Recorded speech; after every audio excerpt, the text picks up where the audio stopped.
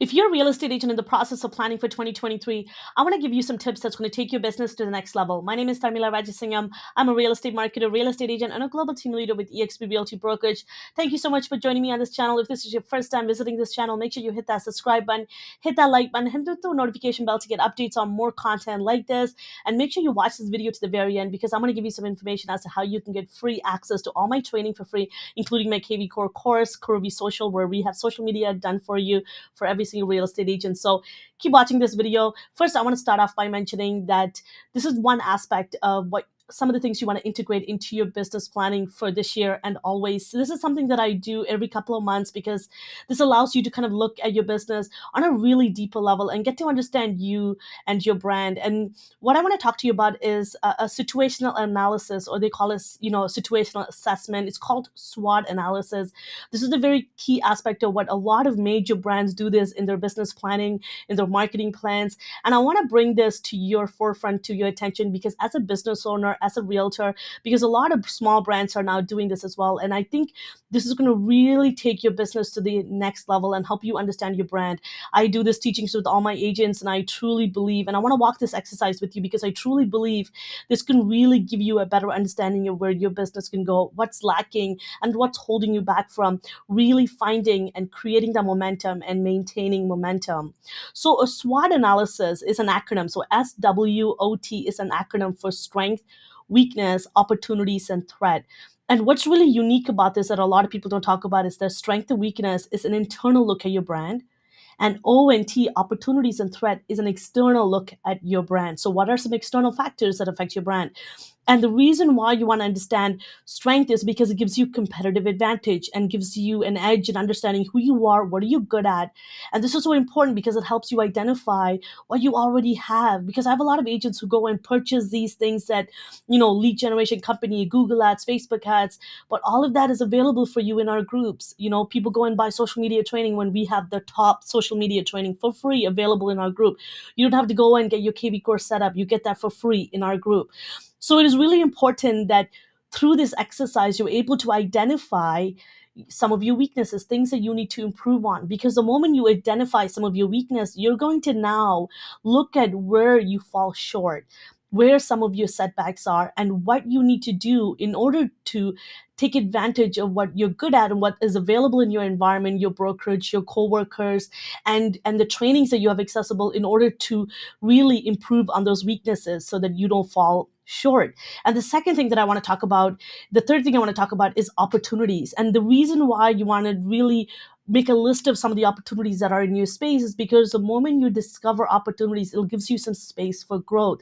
And you also become aware of the things that are available to you that are in your market, that is in your industry, that's in your brokerage, that is available to you in order to grow your business. A lot of people don't look at it that way, and that's another reason why people aren't taking advantage of what is literally in their front yard and literally in front of them. And that's what boggles my mind is some of my own agents. We have these conversations all the time about, this is what didn't work for them, or if this is what they could have done. And the crazy part is that I look at, I believe in them before they believe in themselves. And because they have all these immense opportunities in front of them and they're just not aware. And this is why it's so important that you become aware of your surrounding, the environment, the opportunities you have in front of you, the mentors, the coaches, the things that you have available to. And the surprising part is that the tools that you probably even have access to are probably free, but you just never looked into it. So the other thing that I wanted to mention is threats, and why you want to manage your threats and understand them is so that any kind of entrepreneurial risks that come up, you can not only plan for it, but these are external factors. Because the moment you identify your core strength, weaknesses, opportunities, and threat, it's going to lead to facts-based analysis. It's going to allow you to kind of stay away from making those opinions. And trust me, I've been there. I've had conversations with some of my agents who, had in a hot market in February at the beginning of the year, they got some of their offers not accepted or rejected, and they think it's the brokerage fault. And no, it's just the market. And maybe you need to present a offer that is more enticing for the other party, given our market, given the property. So this is why it's so important. Instead of looking at all the things that aren't working for you, look at all the things that could go right and improve on the things that need improvements and the weaknesses where that you could pay attention to. And it's going to make a lot of sense because I'm going to give you some ideas and opportunities of some of the assessment I've done with my husband at our brand, and it's going to help you, allow you to do the same for your brand. And the reason why you want to do this is because it's going to give you fresh ideas and perspective of looking at your brand and what you could do, and how you can grow and scale your business. Because maybe you might not always want to just do deals for the rest of your life. You might want to plan for retirement. You want to plan to, purchase investment properties or create residual passive income, maybe build your own team and take advantage of the opportunity that is available in your market and in your industry. And this is a great technique that is going to allow you to create strategies for your business and also ultimately just keep you motivated. So you're probably wondering, so how do I do this? So for strength, some of the questions you want to ask yourself are, what is my competitive advantage? What am I good at? What resources do I currently have? And what am I doing well? And make a list of those. And I'll touch on some of the things that Josh and I have done in this area. For example, my husband and I, we're calculated risk takers. We invest in real estate, but we do a lot of research. We're hardworking. As you know, when we started in this industry, I first got my license while I was on my mat leave. I worked in corporate. I had my corporate full-time job working for the government full-time, had newborn, a young toddler. At the same time, I started my business. I launched my business while managing multiple prior properties, investment properties at the same time, managing a portfolio. And also at the same time, Josh and I always had full-time and part-time jobs. So it's really important that that's something that we're super resilient, and we have a strong work ethic. And we're great communicators. We're really clear and concise about what we want to say. And we're also passionate, and we're capable of inspiring other people to work. I have over 40 agents around the world that are partnered with me, and we're able to inspire them to work towards their own dreams. And I have mastermind calls on a weekly basis. I put together, various different programs and courses and even a social media content platform, all for free, just for our agents, so that they could thrive and build on some of the strengths that I'm already good at. So, and the other thing is, we're very goal oriented and driven people. We're all about setting goals. If you know me, every Monday I write down what my weekly goals are, my monthly goals are, my 6 months goal, my yearly goals, 3-year goal, 5-year goals, and 10-year goal. Because if you don't know where you're going, then you'll never truly get there. And our marketing experience, both Josh and I both come from a traditional, we both have degrees in marketing, and we worked in marketing, and this is where some of our strategies and principles come from. And that's why a lot of the stuff that you see online is super polished, high quality, and we take that and we share that with agents in our group, and we are able to help other people in the process. And we have a strong understanding of our brokerage model, hence we're able to share that with other people to help change their life and their business. We also have strong social network of friends and family that we're able to dip into, and we're also connected to the number one group at my brokerage, Agent Wolfpack, that's led by Mike Sherrard and Connor Steinberg. These are the number one guys at our company worldwide in terms of people that they personally sponsored and brought to the company, but they also have the most producing agents. So it gives me a leading edge at some of the opportunities that are available for us at our brokerage, which I'll get into in a second. And also just team, now I have ability to partner with my agents. I can assign clients. Josh and I don't take on any lease clients, as we're able to delegate tasks to my agents. So when I talked about it in that time management video that I recommend that you watch, is about how to really plan and schedule your time out and find efficiencies. And one of the ways that we do that is by delegating tasks, assigning tasks that are going to hold us back and take too much of our time, because time is the most valuable asset and you don't get that back when you spend. And Josh and I are well educated. We have that education. So that's one of our strengths. We do well in that. We're also knowledgeable about the real estate market. We have a strong understanding of real estate investing. So you see now, once I look at all the things that I'm good at now, and that's an internal look at our brand. So now I can look at the things that I need to improve on. Okay, let's look at that. So one of the things is that we're limited because we had other jobs. We have other priorities. We have family pressures. We have really young children right now. They're 2 and 3 year olds. And we have, trouble staying focused sometime and being distracted, especially when they're sick. All of our attention goes to our children because they're at home. We don't have any help. So we need to, because we lack resources on that level. So now I know what I'm missing and what we need to work on. So I need to budget and prioritize and plan for that. Does that make sense? And also, because we are hard workers, we tend to overwork, and sometimes our non-negotiable time gets compromised because of family pressures, and sometimes that becomes also a bad time management issues as well. Even though we're really good with blocking times to do work, but sometimes that bleeds into our family time. So these are a couple of things that we've identified that we need to work on. Hence why now we can really work on making sure we have the right tools, the right resources to eliminate these weaknesses so that we can move towards our goals. And the other thing you want to look at too is that when you're looking at weaknesses, answer some of these questions. Where can I improve? Where are we underperforming? Where are we lacking resources? And when you're looking at opportunities, remember, these are all internal. Now, when you look at opportunities and threats, these are external factors in your market, in your industry, that are available to you. In terms of opportunities, some questions you want to ask yourself is, what technologies can we use to improve our operation? Can we expand on our core operation? Can I do something different than just selling properties until I expire? You want to retire, you want to enjoy your life now and later. So do you have passive residual income in place? Do you have multiple streams of income? Are you in the right vehicle to take you to your goal and closer to your goal?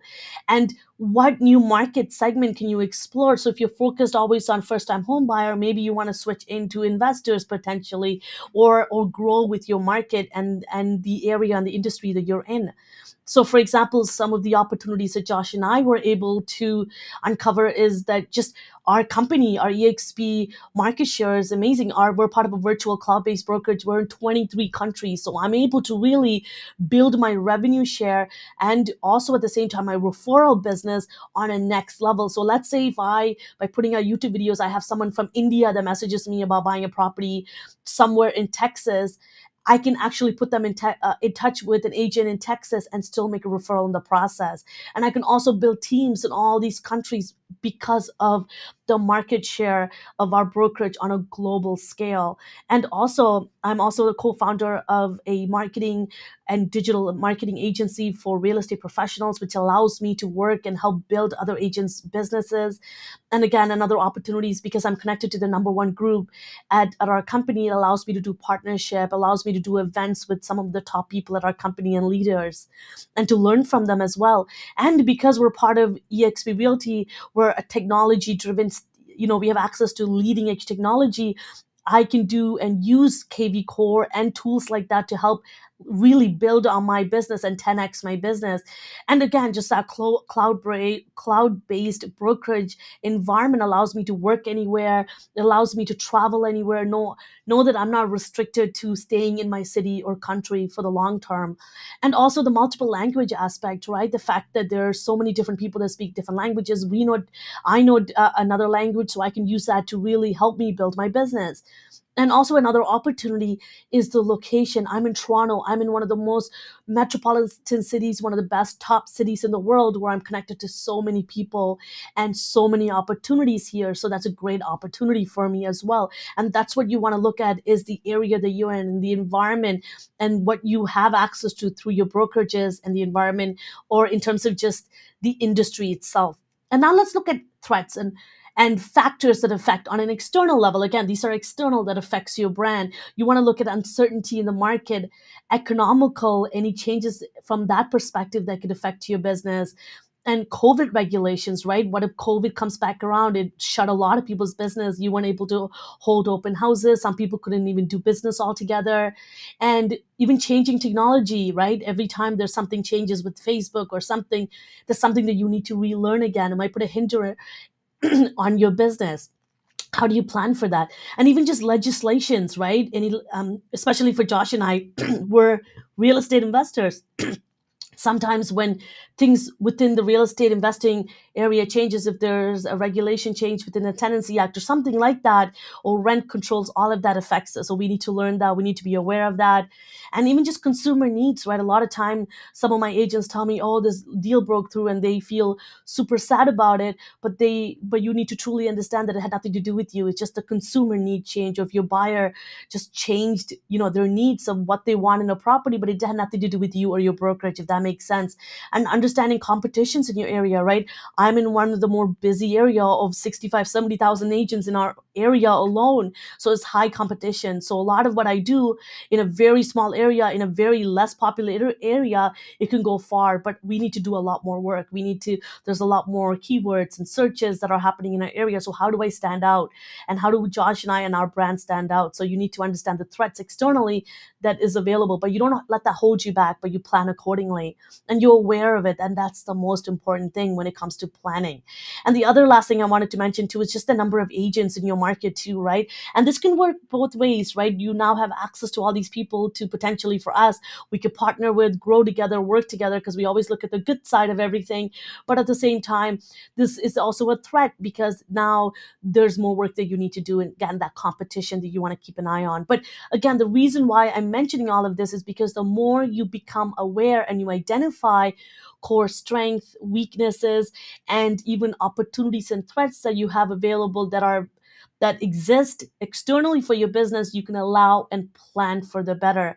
I hope this was helpful for you. I know there was a lot of information I shared with you there, but this is one key aspect of doing a situational assessment of where you are in your business, where you want to go. And this is a very strategic planning that is important in every business plan. And I encourage you and I recommend that you integrate this into your plan, and you do this really on a quarterly or even a biannual basis. And if you've gotten this far into the video, thank you. Make sure you hit that subscribe button, and make sure you hit that like button if you enjoyed it, and hit the notification bell so you can get updates on more content like this. And because you've gotten this far to the end, make sure you check out the link in the description below about what you get when you partner with us. We have one of the best value stack in the industry and at our company, and make sure you check that out. You get everything for free, and you get access to all of our training for free, everything from modern marketing training to social media training, one of the top social media trainings in the world. You even have access to, if you're a social media agent struggling with social media, we have a social media content platform specifically made for real estate agents, where we create social media posts for you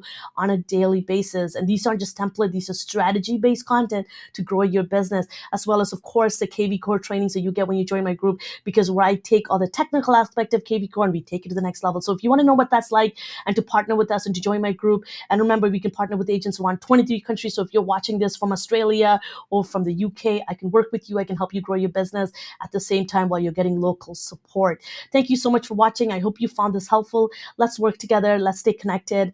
And thank you so much for watching. Once again, my name is Tharmila Rajasingam. I'm a real estate marketer, real estate agent, and a global team leader. I will see you next time.